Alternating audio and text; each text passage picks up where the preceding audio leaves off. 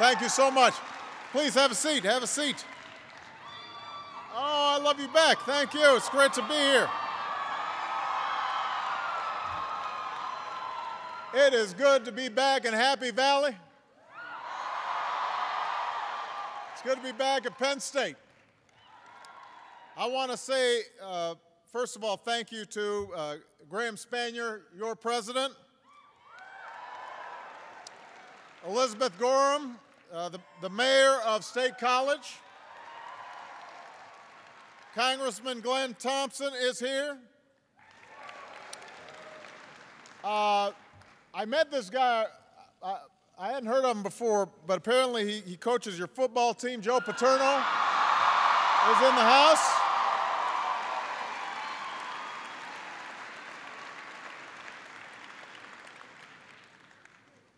And one last introduction I want to make. Some of you know I have these military aides. They go with me everywhere. They're from each branch of our armed services. They're the ones who carry the football. You've heard of that? So they're really important guys. Well, it just so happens that the military aide with me today is Mr. Sam Price, Lieutenant Colonel in the Air Force, happens to be Penn State, class of '95. So I want to, Sam Price right here.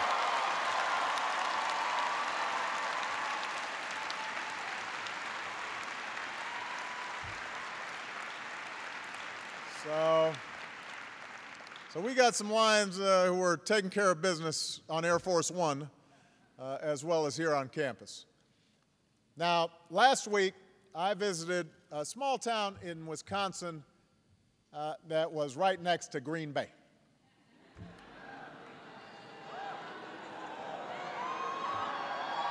So in the spirit of fairness, I've come to Pennsylvania, not too far from the center of Steeler Nation, to wish Steelers fans good luck in the Super Bowl II. 2 years ago, I stole one of the team's owners, Dan Rooney, to be our ambassador to Ireland, so I've got some love for the Steelers. I also am aware, though, that this state splits up a little bit, so I suspect there may be a few Eagles fans.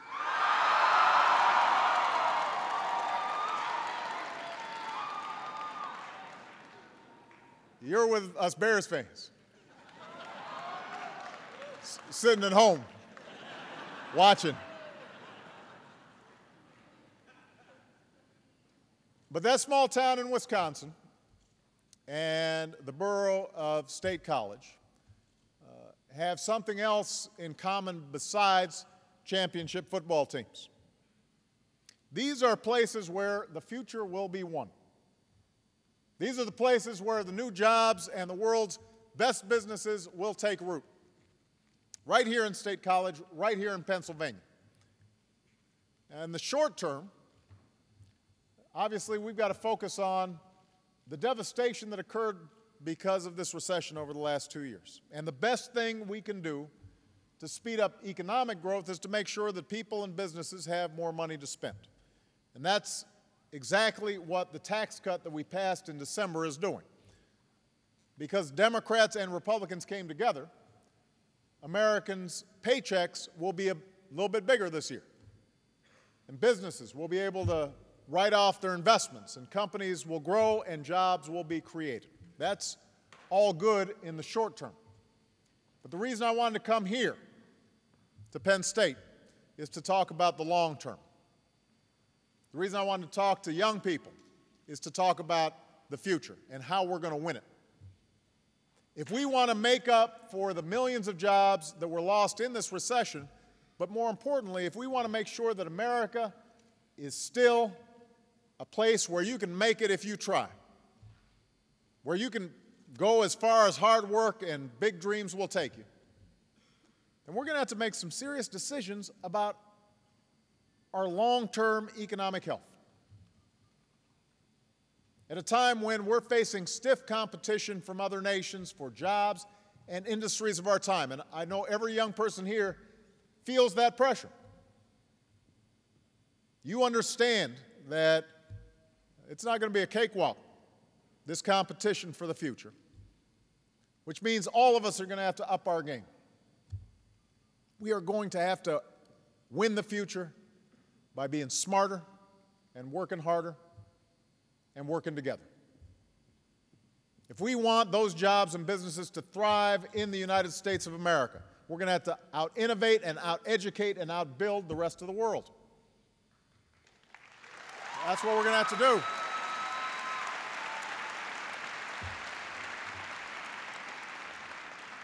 That means investing in cutting-edge research and technology. It means investing in the skills and training of our people. It means investing in transportation and communication networks that can move goods and information as fast as possible. And to make room for these investments, it means cutting whatever spending we just can't afford. So I've proposed that we freeze annual domestic spending for the next 5 years, which will reduce the deficit by more than $400 billion over the next decade, and will bring annual domestic spending to the lowest share of our economy since Eisenhower was president, meaning since way before most of you were born.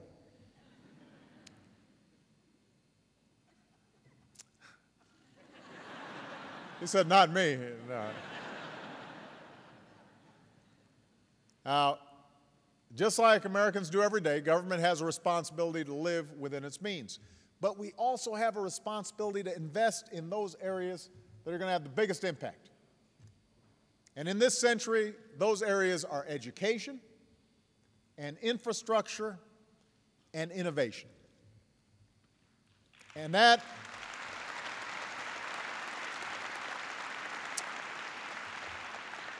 last area, innovation, is why I've come to Penn State today. Innovation is what this country is all about. Sparking the imagination and creativity of our people, unleashing new discoveries. That's what America does better than any other country on earth. That's what we do.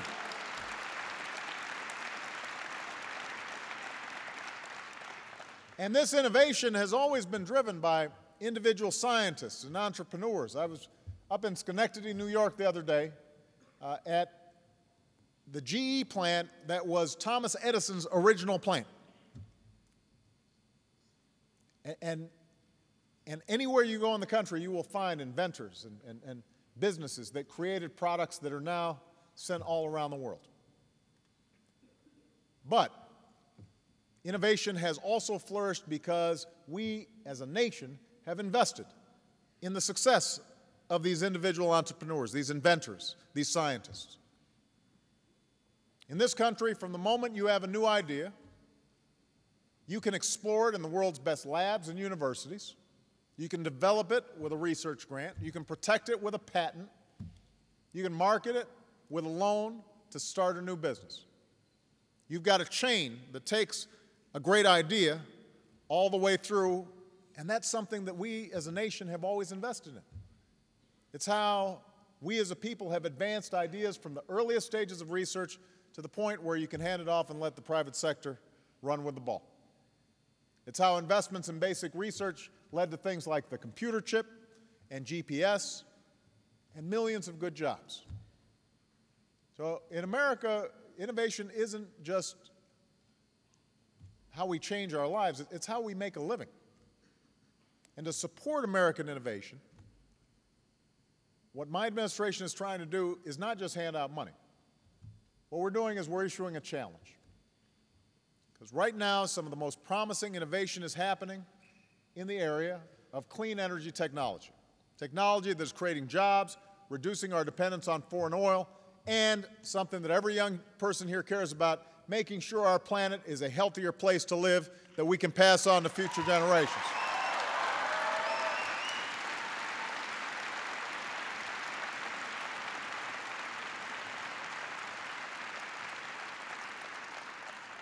So we're telling scientists and we're telling engineers all across the country that if they assemble teams of the best minds in their fields and focus on tackling the biggest obstacles to clean, abundant, and affordable energy, then we're going to get behind their work. We as a country will invest in them. We'll get them all in one place, and we'll support their research. We call these places energy innovation hubs.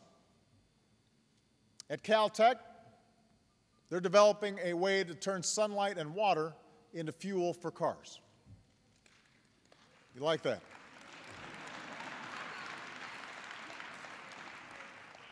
At Oak Ridge National Laboratory in Tennessee, they're using supercomputers to find ways of getting much more power out of nuclear facilities. And right here at Penn State, a university whose motto is making life better, you've answered the call. So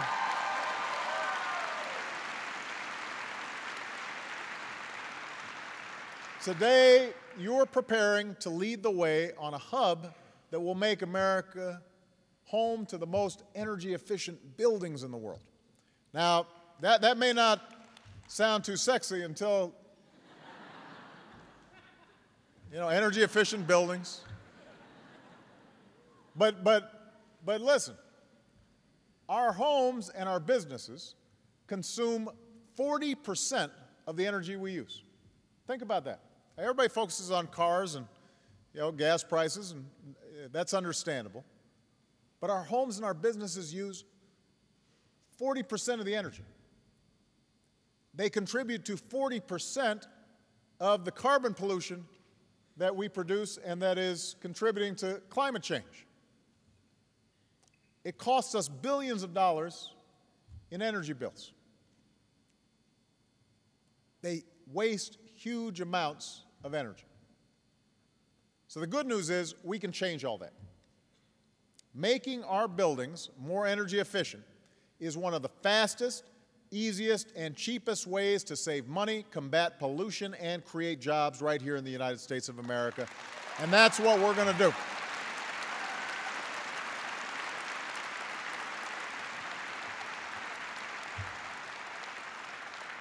So that's what this Energy Innovation Hub, based in Philadelphia, is going to be all about.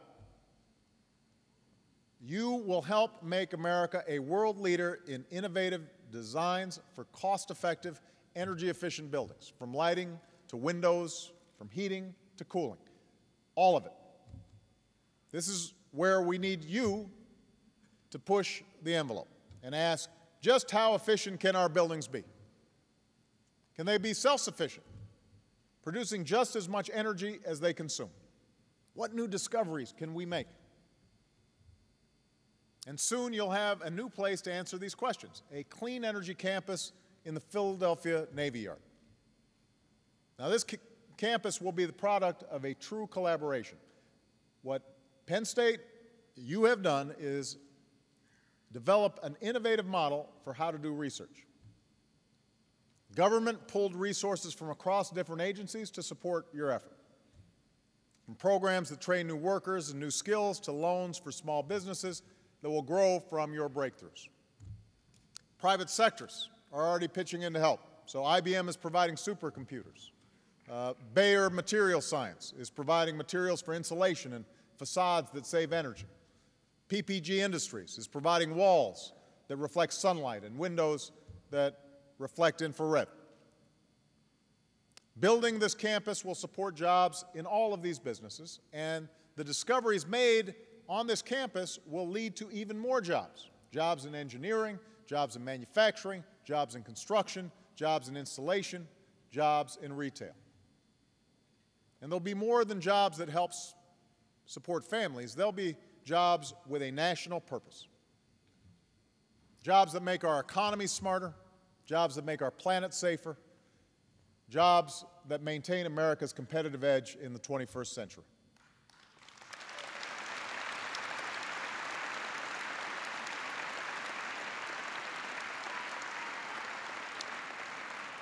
Now, as any scientist will tell you, it's often a challenge to commercialize research. You come up with a great idea, but moving that new discovery from theory to practice, or from the lab to the marketplace, that's a challenge.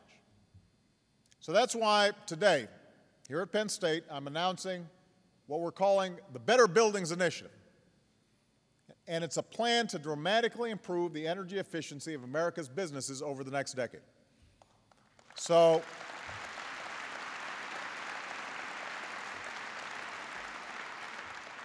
by reaching this goal, we could save America's businesses nearly $40 billion a year in their utility bills. Think about that, $40 billion. That's money that could be spent growing those businesses and hiring new workers.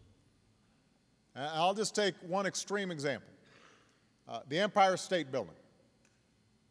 Right now, its owners are investing in renovations that will reduce their energy consumption, and this investment will soon pay for itself and save them $4.4 million a year in energy costs. That one building. Now, granted, it's a big building. So, most buildings aren't as big. They're not going to use as much energy as the Empire State Building. But what we're saying to people is if you're willing to make your buildings more energy efficient, we'll provide new tax credits and financing opportunities for you to do so. And this plan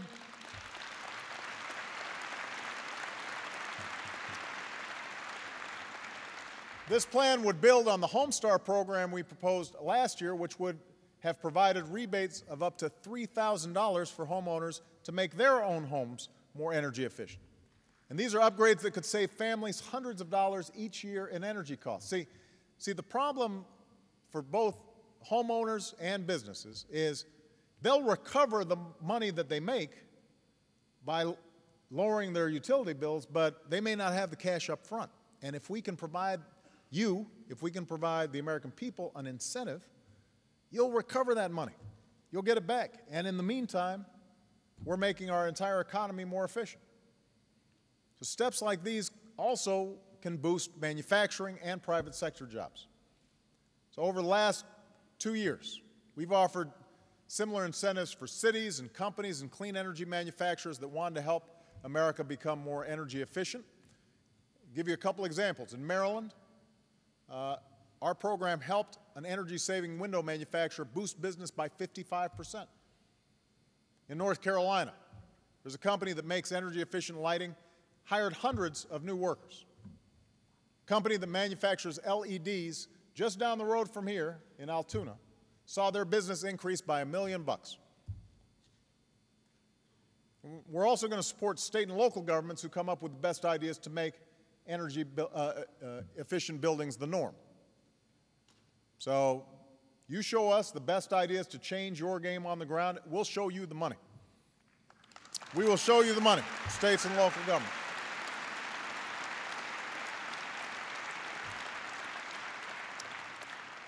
To get the private sector to lead by example, I'm also issuing a challenge to CEOs, to labor, to building owners, to hospitals, universities, and others to join us.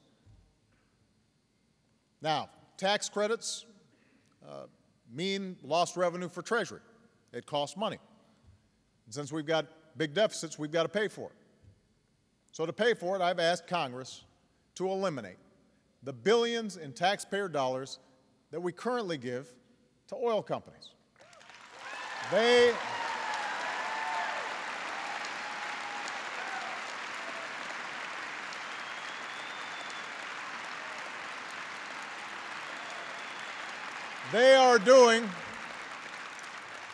are doing just fine on their own. So it's time to stop subsidizing yesterday's energy. It's time to invest in tomorrow's. It's time to win the future. That's what our project is.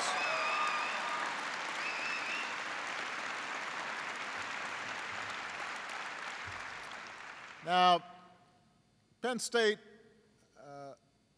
is a place that knows a little bit about playing to win. Last I counted, Coach Paterno's got more than 400 wins under his belt.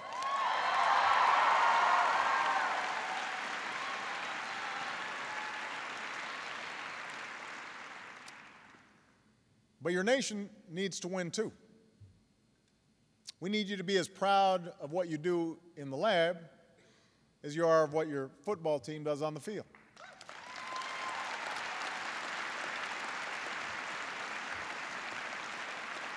We need you to seek breakthroughs and new technologies that we can't even imagine yet. And especially the young people who are here, we need you to act with a sense of urgency, to study and work and create as if the fate of the country depends on you, because it does. It depends on you.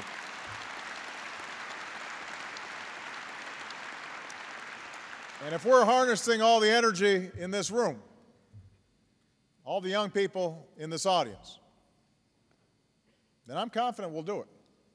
We can do this because what this university is going to lead will be more than a pioneering research center or an economic engine for Pennsylvania and America for years to come. What you're going to do is lead a modern-day incubator for what sets us apart, the greatest force that the world has ever known, and that is the American idea. If you remember that and keep breaking new ground, if we as a country keep investing in you, I'm absolutely confident that America will win the future in this century just like we did in the last. Thank you, God bless you, and God bless the United States of America.